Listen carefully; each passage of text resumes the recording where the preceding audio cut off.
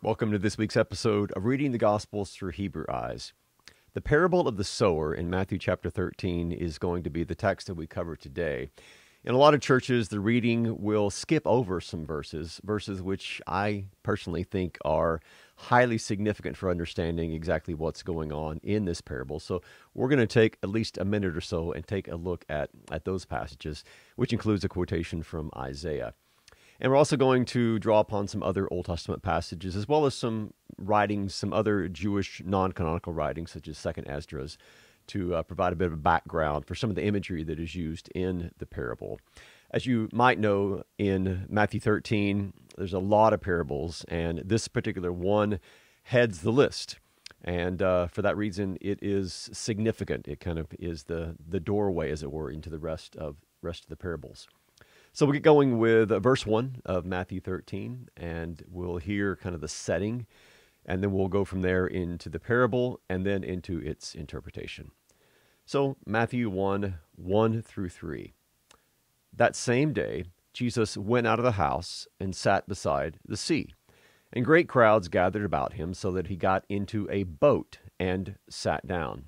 And the whole crowd stood on the beach, and he told them many things in parables, saying, and we'll get to what he was saying in just a minute.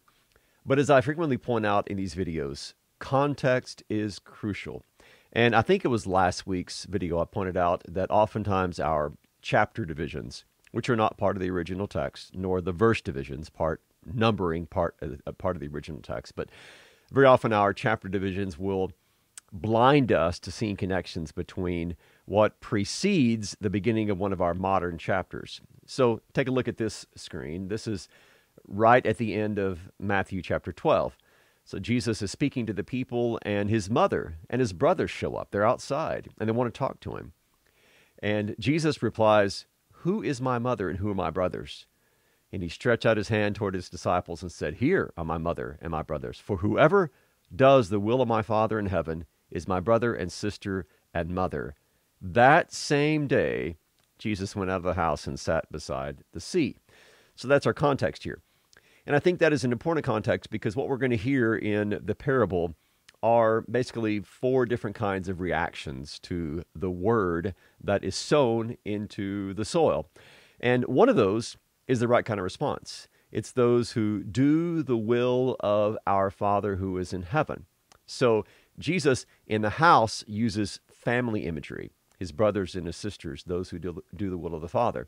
When he moves outside, he's going to use outside imagery. He's going to be talking about the soil and seed and crops and all these various images that are drawn mainly from outside. But anyway, that context is important because in the parables we're going to hear about how you do the will of the Father. You receive his word. You receive Christ. You receive the word of the gospel. And then that bears fruit in your life. Now, he's by the sea. He's turned this pulpit into a ship, and he's rather turned this boat into a pulpit. And so from there, he's going to teach, and he's sitting because that is the sitting posture is the posture of a teacher in the first century Jewish world. So anyway, that is the end of chapter 12. Let's see exactly what Jesus began to say as he told this parable. First of all, the ESV leaves out the Greek word, a translation of the Greek word idu, which means behold or look, or more colloquially, check this out. So pay attention, check this out, look, behold. A sower went out to sow, and as he sowed, some seeds fell along the path, and the birds came and devoured them. Other seeds fell on rocky ground where they did not have much soil, and immediately they sprang up, since they had no depth of soil. But when the sun rose, they were scorched. And since they had no root, they withered away. Other seeds fell among thorns, and the thorns grew up and choked them. Other seeds fell on good soil and produced grain, some 100-fold, some 60, some 30. He who has ears, let him hear. Now, before we get to the interpretation that is going to follow this, I want to point out the verses that are skipped by a lot of lectionaries, that is kind of systems of reading that determines which gospels are going to be coming up for, which gospel readings will be coming up for the Sunday. In most lectionaries, there's a significant number of verses that are skipped over between Jesus telling the parable and then his explanation of the parable. So this is what it looks like. The text, which is mainly in blue, is what is skipped over verses 10 through 17 in most lectionaries. So Jesus finishes by saying, "He who has ears, let him hear." Now, if you're just sitting in the pew on Sunday, the next words you're going to hear are, "Hear then the parable of the sower." And maybe you won't realize that verses 10 through 17 are completely skipped over. And we're not going to spend a lot of time on these. We certainly could, but I do want to point out a couple things. So the primary text that Jesus is going to quote is from Isaiah chapter 6. This is after the call narrative of Isaiah, when Isaiah says, "Well, what shall I preach? What am I supposed to proclaim?" And then God goes on to tell him some of the words that are quoted here. But what I want to direct your attention to is that Jesus talks 6 different times about hearing. So hearing they do not hear, or they have ears but they do not hear. But he says to his disciples, there are many prophets and righteous men who wanted to see what you see and didn't see it, and to hear what you hear and did not hear it. And then the very next words he says in verse 18 are, "Hear then the parable of the sower." Another key word here is understand. So they heard, but they didn't understand. They will never understand. They won't understand with their heart, Isaiah says. Again, that's picked up by verse 18. "The one who hears the word of the kingdom and does not understand it, the evil one comes and snatches away what has been sown." Sown in his heart. And again, heart is another one of these key words that is in this section that's skipped by most lectionaries. "For this people's heart has grown dull. They don't understand with their heart and turn." And then verse 18, "When the evil one comes, he snatches away what has been sown in his heart." Now, I mainly want to stress that because it just shows how important context is. And this is just my personal opinion, but it drives me nuts when those who plan the lectionary skip over these kinds of verses, which are, in many ways, the interpretive entry point into understanding exactly what Jesus is communicating here. You take those verses out, and you lose all of these key words, all of these key ideas that are part of the very fabric of the parable that Jesus is telling. But I'll get off my soapbox. You get the point. Pay attention to the context, that which precedes, and also, of course, that which is interspersed within the parable and then its interpretation. Basically, what Jesus is saying by his quotation of Isaiah is that the context in Isaiah is idolatry. So if you have ears that don't hear and eyes that do not see, then you have become like the idols which you worship, who have eyes but they do not see, and ears but they do not hear, and mouths but they cannot speak, so on and so forth. In other words, the people of Israel who are engrossed in idolatry in Isaiah chapter 6, they become like the idols which they worship, and so they can't hear the word of God. Whereas those who are hearing, who are seeing, they have been given that gift by God, and as a result, they are remaining faithful to Yahweh, to the true God. So that's a context. And Jesus, in quoting this, is basically contemporizing that which Isaiah said, saying, same situation is here. There are people who have eyes and can't see, ears and can't hear, because they are engaged in idolatry. And this, of course, characterizes many of the religious leaders. Their idolatry might be their veneration of tradition over the Word of God, or veneration of their own self-righteousness over God. Whatever their idol might be, it's blinding them to the true message that Jesus is proclaiming. So that's the important context. Now, leaving that aside, I want you also to think about the Isaiah, another Isaiah chapter that's kind of in the background here. And I think in many churches, this is at least one of the options for the Old Testament reading that's joined with this gospel. And this is from Isaiah 55, well-known verses. "As the rain and the snow come down from heaven and do not return there, but water the earth, making it bring forth and sprout, giving seed to the sower and bread to the eater, so shall my word be that goes out from my mouth. It shall not return to me empty, but it shall accomplish that which I purpose and shall succeed in the thing for which I sent it." Now, the parallel that's drawn here is the rain and the snow coming down from heaven and creating the seed, which creates the bread for the eater. And that is then likened to the Word of God. But that's kind of part of the montage, if you will, these images that Jesus is drawing from the Old Testament about his word being a seed, and it's going into the soil, and it's going to produce that which he desires, especially in that fourth group of listeners. Now, there's other context here too. If you go to the book called Second Esdras, which is in some churches, a very minority of churches included in the Apocrypha, it's dated to 1st, 2nd century AD ordinarily, but it's fairly contemporary with the New Testament. There's a couple of passages in it which are simply kind of reflecting this same kind of idea of sowing and seed and the Word of God. So we'll just look at a couple of these. This is 2nd Esdras 9:26 through 37. I'm just going to look at one part of it, verse 31 and 32. This is God speaking. For I sow my law in you. So this is the idea of the Torah being sown in them. I sow my law in you, and it shall bring forth fruit in you, and you shall be glorified through it forever. But though our ancestors received the law, they did not keep it and did not observe the statutes. Yet the fruit of the law did not perish, for it could not, because it was yours. So here you have the idea of not just kind of the Word of God in general, but the law being sown forth in the Israelites, and it's supposed to bring forth fruit. Of course, that's going to be paralleled somewhat in the parable that Jesus tells. And then also here, a little bit different kind of imagery. This is also 2nd Esdras chapter 8. Just as the farmer sows many seeds in the ground and plants a multitude of seedlings, and yet not all that have been sown will come up in due season, and not all that were planted will take root, so also those who have been sown in the world will not all be saved. Now the point there is that seed is likened to people. And just like all these various seeds are not all going to grow up, only some will, some won't make it.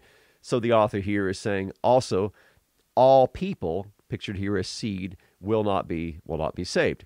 Again, it's not an exact parallel, but you can see within the first century this kind of language, these kind of themes of the Word of God being sown and the law being sown, or seeds making it and some seeds not making it. All of this is kind of part of the cultural parlance of the day. And so when Jesus uses this, he's both drawing from the Old Testament as well as echoing some of the ways in which other writers were also speaking with regard to the law or to the Word of God and to seeds and the various ways in which those seeds grew or did not grow. All right, so we had the parable. We have the bit of the context. We have the Isaiah reference that Jesus uses where he talks about ears and eyes and seeing and not seeing and hearing and not hearing, all of that. Now, let's jump down to verses 18 and 19 and begin to hear the interpretation that Jesus gives. Hear then the parable of the sower. When anyone hears the word of the kingdom and does not understand it, the evil one comes and snatches away what has been sown in his heart. This is what was sown along the path. Now, if you look at the screen here, I've got a comparison from the Synoptic Gospels, Matthew 13, Mark 4, and Luke chapter 8. And, of course, we could go through this detail by detail, verse by verse. I just want to point out how that which is sown is described or is interpreted a little bit differently in each of these. So in Matthew, it's called the word of the kingdom. So the word of the kingdom of God, we might expand it to say. The kingdom word, that is what is being sown. In Mark 4, it is the word, just simply that. The sower sows the word. And then in Luke, he says the seed is the word of God. So different ways of explaining this. The word of the kingdom, the word of God. But either way, it is the word which both Jesus is, to pick up on John's gospel, the word became flesh and dwelt among us. But it's also the word which is preached, the word that is all about the kingdom of God, its establishment, its revelation, its growth, and it's just the word itself. So all of those are various ways in which the seed is described, the seed which is being sown in all kinds of different places, just kind of thrown prodigally, we might say. Almost irresponsibly is not the best word to use, but you get the idea. It's just kind of this thrown here and thrown there. It's not, as it were, looking for just the exact right place to be sown. It is given freely. It's given prodigally, just kind of thrown out there at all these various kinds of places. All right? Now, let's unpack a little bit of what is said here with regard to this first example of how the word is received or not received. So, It's sown along the path, and the birds come and they eat it up. Now, the birds' connection with Satan, or the evil one, as he is described here, is reflected also in some other Jewish literature. So there's a link between Satan and birds in Jubilees, chapter 11. If you go to the Apocalypse of Abraham, there's another connection there, and then also in the Talmud, you have this same kind of connection between the evil one and birds, which, for someone with my last name, is a bit troubling, the connection with the evil one. But be that as it may, these are kind of the images, the animal images then, that are used to describe how, when some people hear this word of the kingdom, this word of God, this word, then they don't understand. And then the devil comes in and under the form of these birds, and he snatches this away. And so you have the image of the heart really being the place where that word is sowed.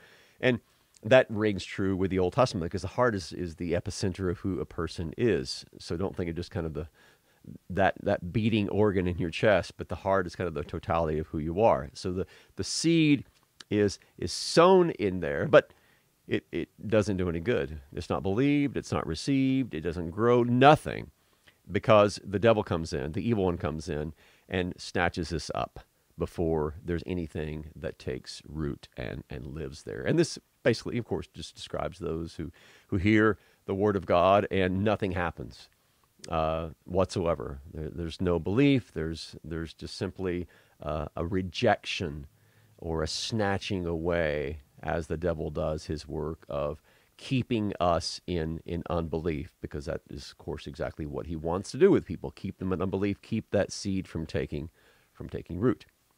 But there is a second group, a second way of not receiving or receiving temporarily this word, and that's described under the image of the rocky ground. So this is Matthew 13, 20, and 21. As for what was sown on rocky ground, this is the one who hears the word and immediately receives it with joy. Yet he has no root in himself, but endures for a while, and when tribulation or persecution arises on account of the word, immediately he falls away. Now I want to point out there's nothing wrong with receiving the word with joy. That's great. Now, the problem here is not the immediately receiving it with joy.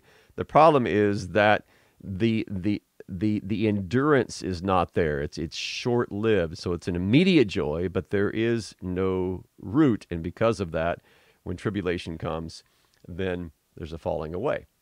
Now, I find this interesting. So this idea of persecution, this idea of falling away, this language is reflected elsewhere, both in the Old Testament as well as in other parts of the New Testament. So as far as the tribulation go, that's thlipsis in Greek. And this is from the Theological Dictionary of the New Testament. This term predominantly denotes the oppression and affliction of the people of Israel or of the righteous who represent Israel. The constant tribulation of Israel in the Old Testament has become the necessary tribulation of the church in the New Testament. The former is thus an indication of the latter. So thlipsis, or tribulation, don't think of that in terms of, you got a flat tire, or even your house burned down, or you got cancer. I mean, all of those are from minor to major pains, problems, sufferings in life. But that's not what tribulation is. Tribulation is something which is specifically related to you being a follower of the one true God and being oppressed and afflicted because of that. It happened to Israel in the Old Testament, and it happens to the church. So that's what tribulation is talking about. So it's basically synonymous with persecution, which is also being used there. It's kind of, the word itself has this idea of being pressed. You're just, like the walls are closing in, you're being pressed by all of the issues, the problems related to you being a follower of Christ. Now, the whole image of falling away, that is skandalizo. Of course, we get our word scandal or scandalize from that. And this is the same word that is used in Matthew 26. Of course, same gospel, just later in the gospel. This is the night Jesus is going to be betrayed and arrested. When they had sung a hymn, they went out to the Mount of Olives, and then Jesus said to them, "You will all fall away because of me this night. For it is written, I will strike the shepherd, and the sheep of the flock will be scattered." Now, I think that's important because there seemed to be a tendency that we have sometimes, and maybe this is just my impression, but to think of these various categories within the parable. The ones that the bird snatches it up before anything happens, or the shallow soil, or the rocky soil, or whatever it might be. We tend to think of these as categories in which a person remains. Not the case. There have been plenty of people who were in that first category, and the evil birds came and snatched away the seed, and now they're in the fourth category. Okay? So don't think that these are like static categories, and if you're in one, or if your loved one is in one, that's it. That's where you're going to be. It doesn't work that way. And that example that I just quoted from Matthew 26 shows you. Why did the disciples skandalizo? Why did they fall away? Jesus says, you're going to do this because of me. And yet, what happened? Well, they all came back, with the exception of Judas Iscariot, but they all came back, right? So it's not as if whatever this particular soil is, that's where you are. No, it doesn't work that way. This is describing various kinds of ways that the word is received or not received or temporarily received, and not just kind of people in these categories for the remainder of their lives. All right. Next interpretation is in verse 22. As for what was sown among thorns, this is the one who hears the word, but the cares of the world and the deceitfulness of riches choke the word, and it proves unfruitful. So with the former was about the oppression, the thlipsis, the persecution that can come and ordinarily will come to a person because they are a follower of Christ, and because of this there's a falling away. Then this one is about not any kind of persecution, but it's a matter of disordered loves. It's a matter of prioritizing non-God things above God himself. So this is really a case of idolatry. It could be the deceitfulness of riches. It could be the worries of the world. It could be good things such as family or job. It could be any number of things. So it's the idea that God is relegated to second, third, fourth, fifth, last place, whatever it might be. And so this is the image of the thorns. They choke out that word. By the way, when I was preparing this video, it struck me that he doesn't just say riches. He says deceitfulness of riches. And that got me to thinking, what is it that is deceitful about riches? Maybe the deceitfulness of riches is that they seem to promise that which they cannot deliver. They seem to promise peace and wholeness and happiness and all those sorts of things that people are looking for, security that they're looking for in wealth. And yet that is a lie. It's deceiving you because it's wooing you toward that which cannot satisfy our deepest human desires. And by the way, this goes all the way back. This idea of deceit and deceiving goes all the way back to Genesis 3. So I did a word search on the Greek verb that is used here that's the verbal counterpart of this noun for deception. And it's the verb that's used in the Septuagint in Genesis chapter 3.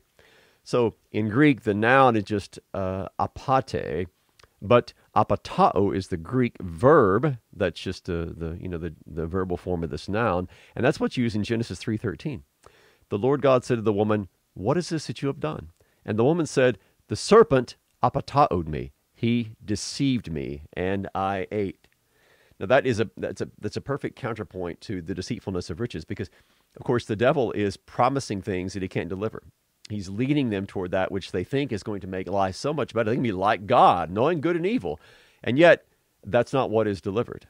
That is not what they thought they were going to get is not what they got. They were deceived by this deceiver. And riches are kind of like that too. We think that, if I only have that much more, if I only can get this, then I'll be happy. I'll be complete. I'll be just who I want to be. Do not believe that lie. Riches cannot fill that hole in your heart. Only God can do that. He designed us to be that way. There's nothing wrong with riches, but don't think that riches or anything else in this life is going to be able to fill that God-shaped hole that we all have. Okay, now, those are the first three. Let's get to this last group. Verse 23. As for what was sown on good soil, this is the one who hears the word and understands it. There's our word, understand, once more, that we lifted from those skipped over verses and from Isaiah 6 in particular.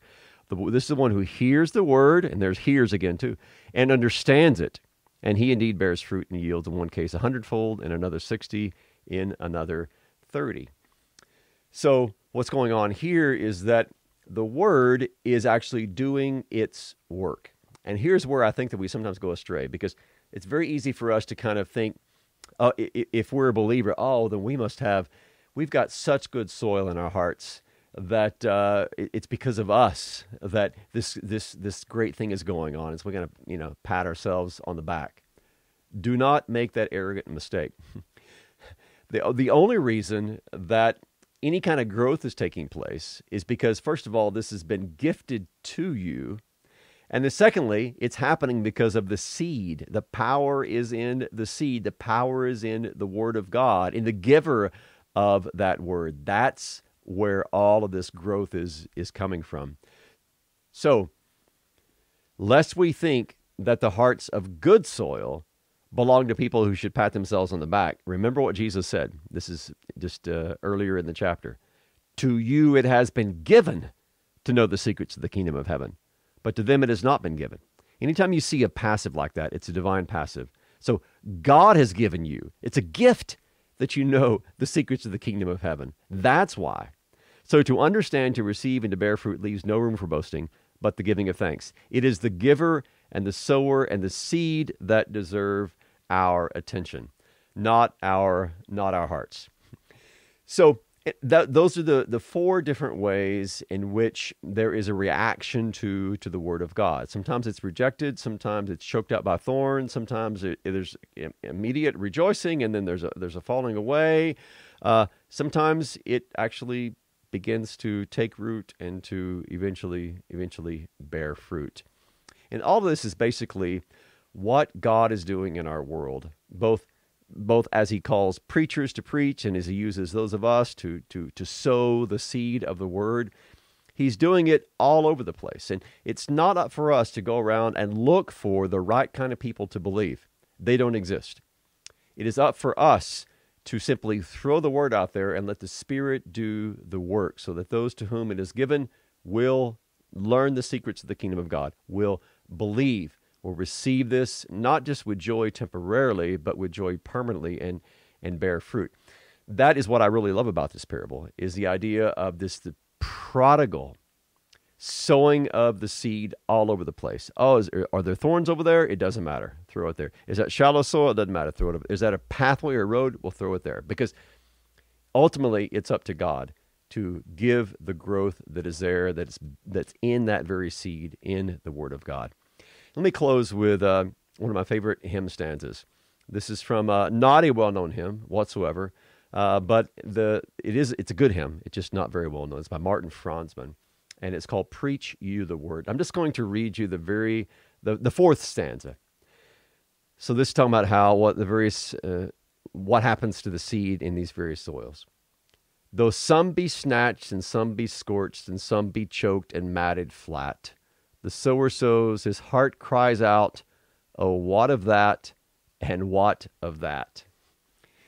In other words, there is no wasted preaching of the Word of God. It's never wasted. What of that, and what of that? So I throw it over here. What of that? I throw it over here. What of that? We're not worried about results. We're not worried about finding the right soil and just sowing there. God calls us to sow here, there, and everywhere. And very often it's the people that we don't think would ever believe who end up believing.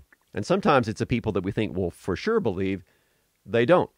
So the soil of the heart is that which is God's prerogative, not ours. We've simply been called to preach, to teach, to share the gospel, and then to let that seed do its work, let the Spirit do His work, while we ourselves give thanks to God that we have received this seed, that we believe, and we pray that He will continue to be at work within us through His Spirit, through that seed of the Word of God, so that it may bear fruit in our lives.